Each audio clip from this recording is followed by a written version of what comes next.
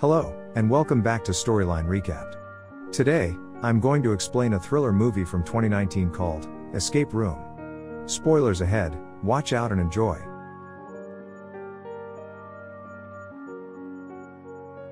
The movie begins with a man who is seen attempting to get away from an imploding room by settling a riddle.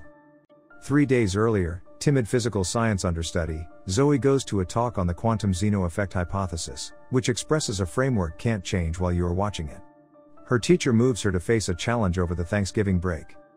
Ben, seen prior in the imploding room, is a stock kid at a supermarket with a smoking propensity, baffled at his supervisor's refusal to elevate him to a superior job and more significant compensation. Jason is a youthful stockbroker regarded among his colleagues for his high speed and determined worker way of life. Zoe, Ben, and Jason are gifted a riddle box tended to by a confided associate, Zoe's teacher, Ben's chief, and Jason's client. In the wake of addressing the riddle, a piece of information welcomes them to the escape room for an opportunity at $10,000. Would it be advisable for them they effectively escape? War veteran Amanda, previous excavator Mike, and escape room lover Danny show up and join Zoe, Ben, and Jason in what seems, by all accounts, to be a holding up region. Whenever Ben has a go at passing on the space to smoke, the entryway handle severs, locking within, and uncovering a broiler temperature check. After Mike finds a duplicate of Fahrenheit 451, Zoe sets the temperature to 451 degrees Fahrenheit. Installed heat boards continuously turn on, carrying the space to progressively hot temperatures, causing alarm among all aside from Danny, who will not accept that the hotness is genuine. Zoe sees Amanda's disquiet and attempts to quiet her with water from the water cooler. The gathering gets a call encouraging them to adhere to posted guidelines. Zoe sees a sign requesting liners to be utilized for drinks, and the gathering notices a getaway vent to the following room opens when they simultaneously push down on 6 napkins. Jason gets away first, trailed by Mike and Amanda, while Zoe acknowledges filling a glass with water will hold down a liner long enough for her to get away from the room. Ben and Danny race to cover all liners with glasses until insufficient water stays, since Amanda drank a glass before. Ben discharges his jar into the last glass and the two break in the nick of time as the room overwhelms on fire. In a mountain lodge, the gathering, except Danny, becomes worried at how genuine the game is becoming. The cameras in each room do nothing when the gathering needs assistance. Jason looks for a 7-lettered name associated with "You'll Go Down in History" to open the lodge entryway. Ben has a flashback where he was driving with companions singing Rudolph the Red-Nosed Reindeer not long before a head-on impact. Ben gives Rudolph as the code, and the gathering exit and enters bone-chilling temperatures on a frozen stream similarly to the lodge entryways and windows locked shut. Looking through their environmental elements, Jason finds an entryway requiring a key, and the gathering fish out a critical encased in a 3D square of ice. Danny endeavors to recover Ben's lighter to liquefy the block, yet falls into the ice with the lighter and suffocates. The gathering is troubled by their deficiency of Danny and frightened at how determined his passing was, taking note if he fell into the ice when he snatched the lighter. Dreading hypothermia, Jason persuades the gathering to cluster and utilize their aggregate body hotness to dissolve the ice. When they recover the key, Jason figures out how to turn the lock, yet the entryway doesn't open. The gathering escapes across the stream into another entryway that opens similarly as all the leftover ice implodes underneath them. The third room is a rearranged bar with pool tables. As the gathering enter, they feel the whole room hoist to another height. They notice an entryway without a door handle. Mike thinks the 8-ball missing from the pool table should be the door handle concealed someplace in the bar. A phone string drops from the roof and the call cautions the gathering to tread carefully. Music starts to play, followed by an ear-penetrating dial-up sound.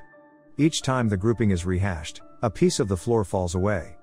Amanda ascends the divider behind the bar and observes protection with a 4-digit code. The gathering observes the numbers they need in a sliding tile puzzle addressed by Zoe, yet can't open the safe. Zoe momentarily falls oblivious and has a flashback to a plane accident where she was the last one standing, left topsy-turvy while everybody was tied to their seat. All bits of the floor fall and Mike, Ben, Jason, and Zoe gather close to the exit. Zoe advises Amanda to enter the numbers altered and in converse to recreate the room conditions. Amanda effectively opens the 8-ball, yet can't securely move across to join the gathering. Forfeiting herself, Amanda figures out how to toss the 8-ball to Jason similarly as she plunges to her demise. The gathering enter a medical clinic ward containing beds indistinguishable from ones every one of the game's players were treated in the wake of being pronounced as the last one standing. Zoe endure a plane accident. Mike was the main digger pulled alive after a collapse. Each of Ben's companions was killed after he drove tanked, And just Jason was found by the Coast Guard after he and his school flatmate's boat toppled in bone-chilling waters. The gathering Get Familiar with Danny's whole family was killed via carbon monoxide harm, and Amanda was the main trooper in her unit to endure an IED impact in Iraq. The leftover survivors' acknowledged conscious arranging prompted them all to show up at the break space to see who might be the most fortunate out of the fortunate, and parts of the game have been demonstrated in their lives. A TV broadcast expresses the gathering has 5 minutes to live except if they put their heart into it. When time is up, the room will be loaded up with poison gas. Jason, Ben, and Mike find an EKG machine to observe the ideal pulse that will prompt the following room. Zoe, needing to outmaneuver the game creators, utilizes the reasoning of the quantum Zeno effect and incapacitates every one of the cameras in the room with the desire for making sense of a way. Accepting a high pulse will save the gathering, Jason accidentally kills Mike by impacting him a few times with a defibrillator. When harmful gas starts to spill into the room, Jason connects himself to the EKG and allows the toxin to bring down his rate to under 50 BPM. The pathway to the following room opens and Jason and Ben escape. However, Zoe will not track, purportedly falling and kicking the bucket in the wake of debilitating the last camera. Jason and Ben go into the fifth room with dividers and furniture designed by optical deceptions. Incensed at how Jason insensitively killed Mike and saw no point in aiding Zoe, Ben feels Jason was not the last one standing by the decision. Given his way of behaving in the game, Ben coerces Jason into conceding he intentionally killed his flatmate adrift for himself to endure utilizing the red parka. While opening a portal prompting the following room, Jason and Ben are tainted by a psychedelic substance. Ben observes the counteractin infusion expected for one beneficiary and the two battle until the very end.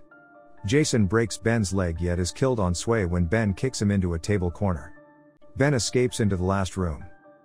The last room gets back to the initial success of occasions in the film. Ben figures out how to contain the flares in the chimney and use it as an unfinished plumbing space to try not to be squashed.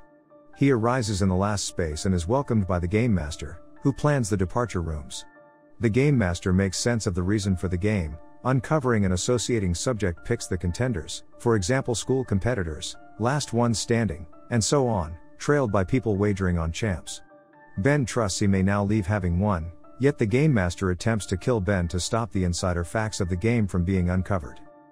Zoe figures out how to have made do by taking a breathing device from the medical clinic bed and interfacing its tubing through one of the openings made by the debilitated cameras.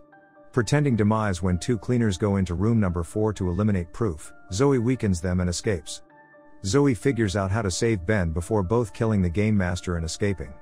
Ben and Zoe have been treated for wounds, yet all the proof at the departure room office are deleted when Zoe shows up with specialists.